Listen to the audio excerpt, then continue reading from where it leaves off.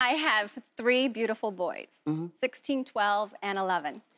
But they look completely different from each other. And I'm tired. Photo. That's my boys.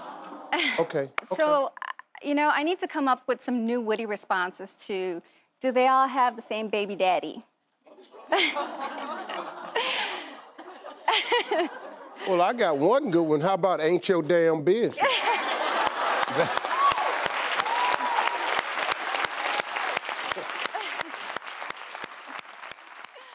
I treat rude people with rudeness. If you rude to me, I just give it back to you in a nice, nasty kind of way. It's really none of their business. Who walks up to a person and go, do these kids have the same father? If they didn't, you the mother. So I hate when people take liberties now that they could just say what they want to say to people. You ever thought about just buying a can of mace or something?